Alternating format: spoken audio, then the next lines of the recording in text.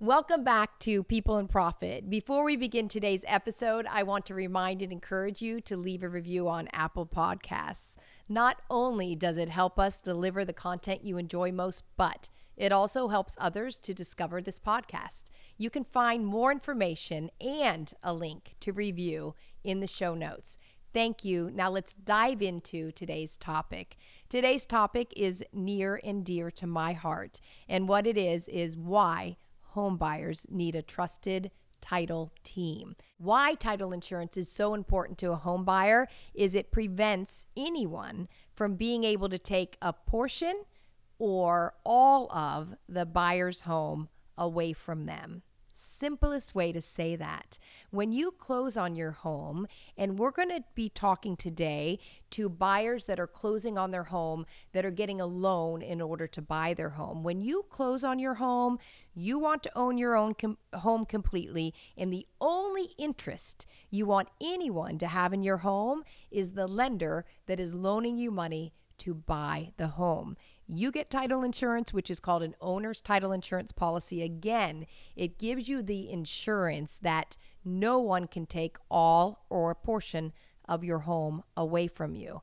The lender gets the insurance that no one else has lent you money or no one else has financial interest in the home, that they are first with their financial interest. It secures their loan that they gave you to buy your home, and it ensures them that, again, they'll have no loss to their lien priority. No one can come in front of them and say they're owed money before that lender is.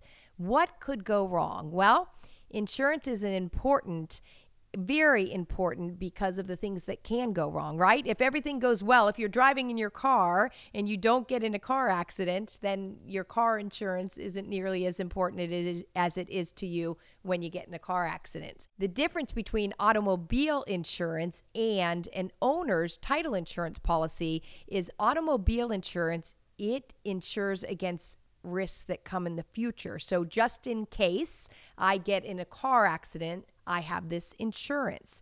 With your home, you close on your home. Your deed that gives you ownership to the home gets recorded in the public records, and title insurance says anything that happened before today, you are insured that nothing happened that, again, gives anybody but you interest in your home.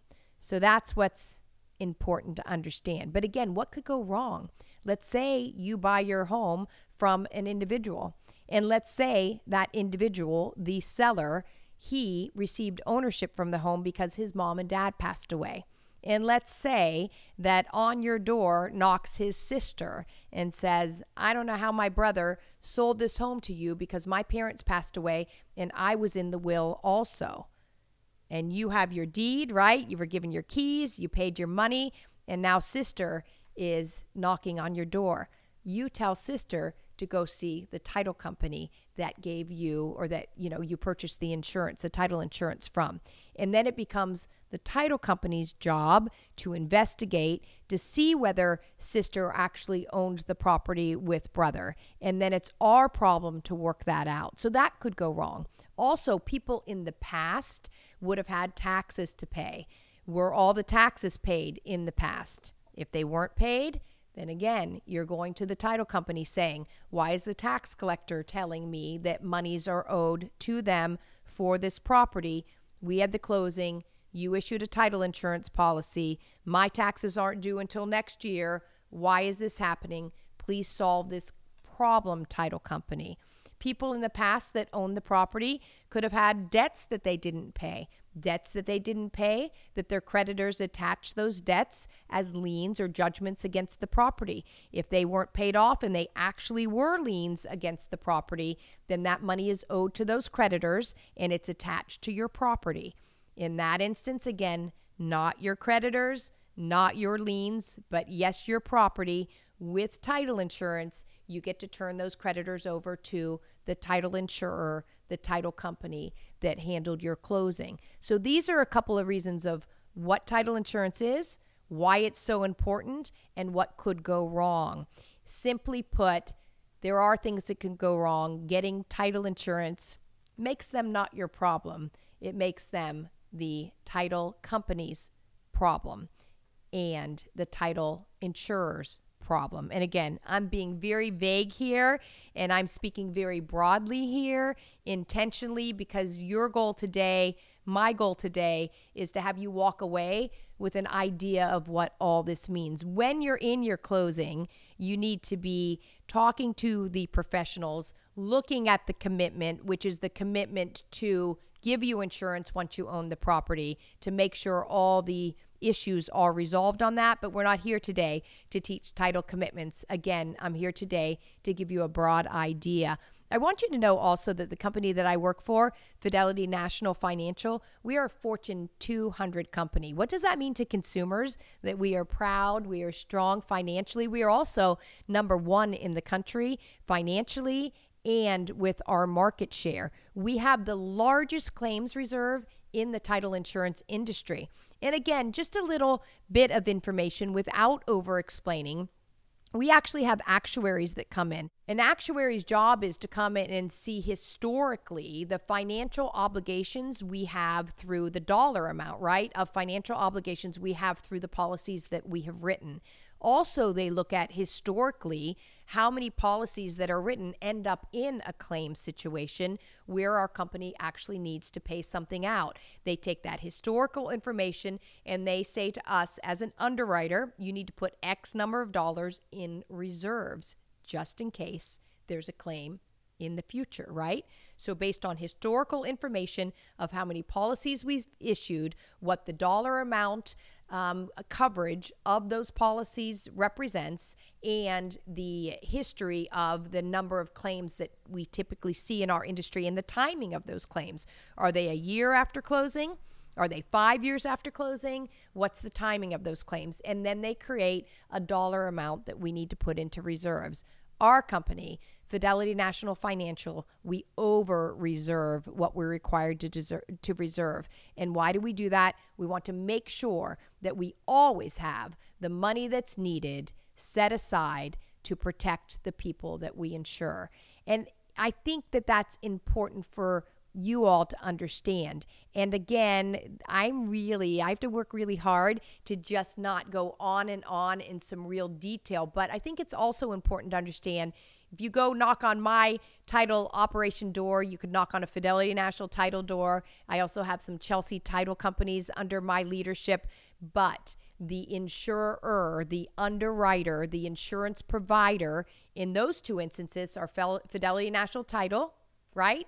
Or Chicago Title, because Fidelity National Financial owns several underwriters. Again, it's important for you to understand that the underwriter is the insurance provider, and in our instance, we are blessed to be owned by the underwriter, which is a Fortune 200 company. How does Fidelity, how do our operations train our teams to provide excellent customer service? I think it's really important to understand one of the things we do is we build as many efficiencies as we can.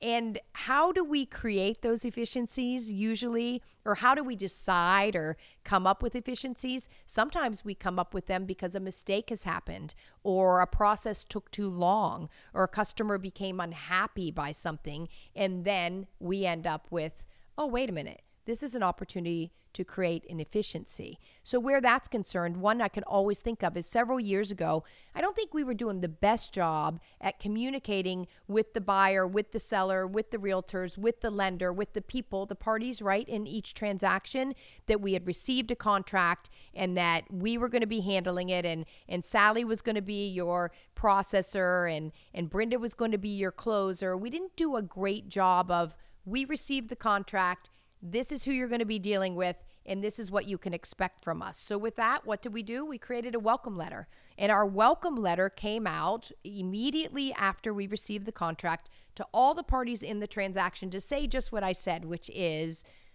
thank you so much for the transaction. Congratulations on your home sale. Congratulations on your home purchase.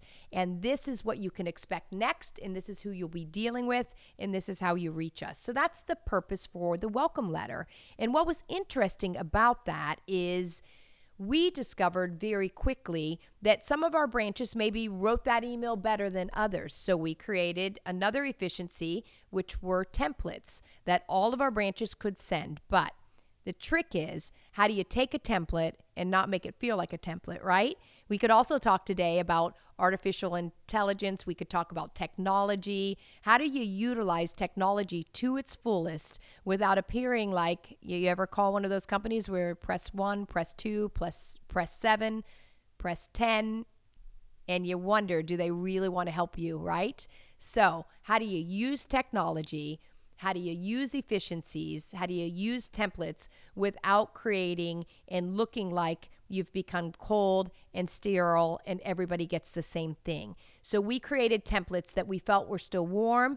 We created templates that we felt still created or needed input, a person to input the information to address Mr. and Mrs. Smith, again, as the seller, Mr. and Mrs. Jones as the buyer. So we really think we did a good job of making our templates feel warm, but creating a standard for all of our offices so they would communicate immediately. As we really began to get more efficient and got some positive feedback on how quickly we would communicate, then we decided, wait a minute, we need more security, right? I just talked about technology. The bigger and bolder technology has gotten, the more need for secure systems. So we have a system called Start in Here. And now we send that welcome letter through Start in Here. And we send it confidentially. We also send it securely, right?